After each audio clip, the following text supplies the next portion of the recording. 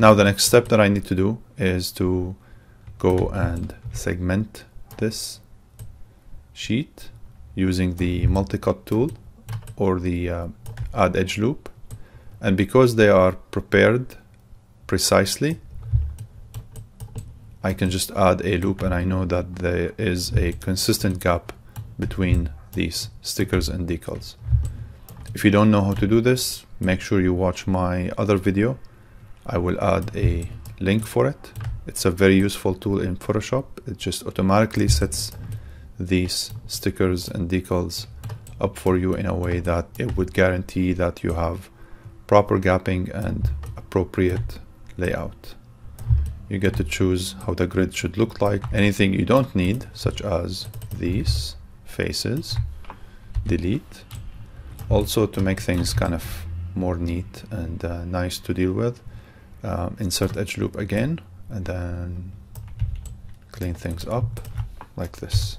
Alright, now I need to separate them. So for such a scenario, I would recommend one of two methods. The first one is by deleting. The other one is by extracting faces. So the first one, which is delete and duplicate, I'm going to duplicate this plane just to keep a safe copy. Okay. Next, I'm going to select the plane, duplicate over and over and over, make multiple copies. And then I'm gonna go here, select everything except for one, delete. Go here, double click, and then deselect. That is even a faster approach. Delete. Go here, faces.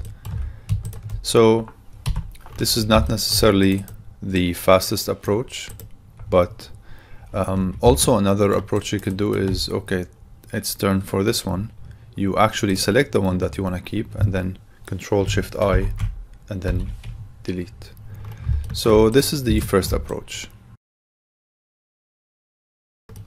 My goal of this video is to teach you as many tools as possible. So that's why I'm demonstrating all of these tools.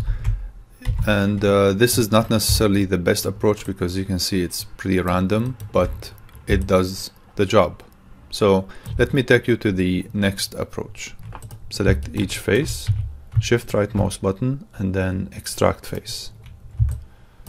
Then W, you select another face, hit G on the keyboard to repeat the last command, which is also extract faces.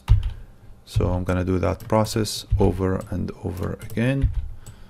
There could be some ways that you can consider, but I find this, at least for the amount of faces here, this could be a good practice. It's not perfect. It's kind of relatively exhausting, but this is what I think would be good, so I'll just go with it. Because even if you separate these faces, Maya would still consider them as just one object. So now I select the object mode, and now I have a variety of objects. And now I can play around with these stickers like a child, having so much fun. And yeah, let's move on to the next step.